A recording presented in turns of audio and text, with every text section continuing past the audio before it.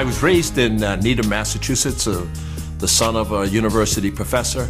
My wife and I met in college, and we have 4 phenomenal children, 1 girl and 3 boys.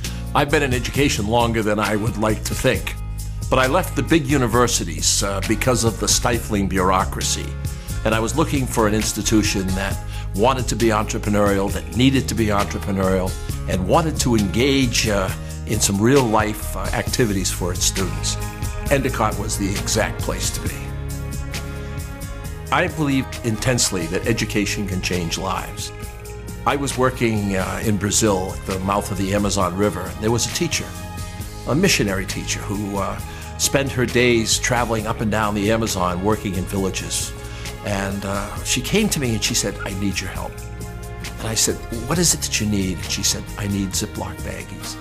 And I laughed a little bit, and I thought very seriously about how important the Ziploc was to her. And I asked the question of each of us, what's important of our lives?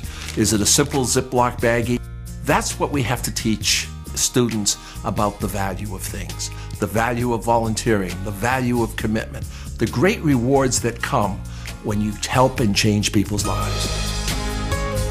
Anyone can be a hero in this world. As Charles Dickens said, no one is useless if they lighten the burden of others. Endicott has 18,000 hours of community service by its students each year. This can be taught, but it has to be modeled first. We as adults who understand the value of giving and sharing have to lead the way.